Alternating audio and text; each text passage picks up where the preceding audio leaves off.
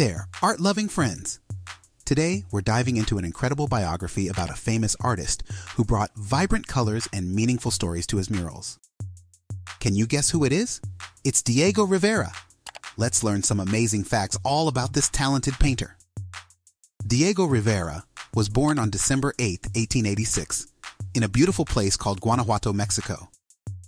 Even as a little child, Diego loved art and couldn't stop drawing. His passion for painting only grew with time. With more facts, around the age of 10, Diego went to study art at a special school in Mexico City called the San Carlos Academy of Fine Arts. In 1907, Diego went on an exciting journey to Europe to learn even more about art. He met famous artists like Pablo Picasso, Paul Gauguin, and Henri Matisse. They all became good friends. After returning to Mexico, Diego wanted to use his art to show the lives of hardworking people and the native folks of Mexico. So he started making huge paintings on the walls of important buildings, called murals. Sharing more from Diego's biography, he painted some murals in the United States, but one of them caused a big stir. It featured a portrait of a Russian leader named Vladimir Lenin. Some people didn't like it, but Diego believed in expressing his ideas through art.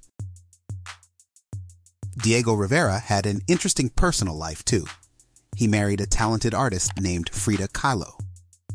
They shared a love for politics and Marxism, and they also had their ups and downs, just like any couple. Even though Diego Rivera is no longer with us, his art and legacy live on. People still admire his murals and paintings, and his childhood home is now a museum. He truly left a mark on the world of art.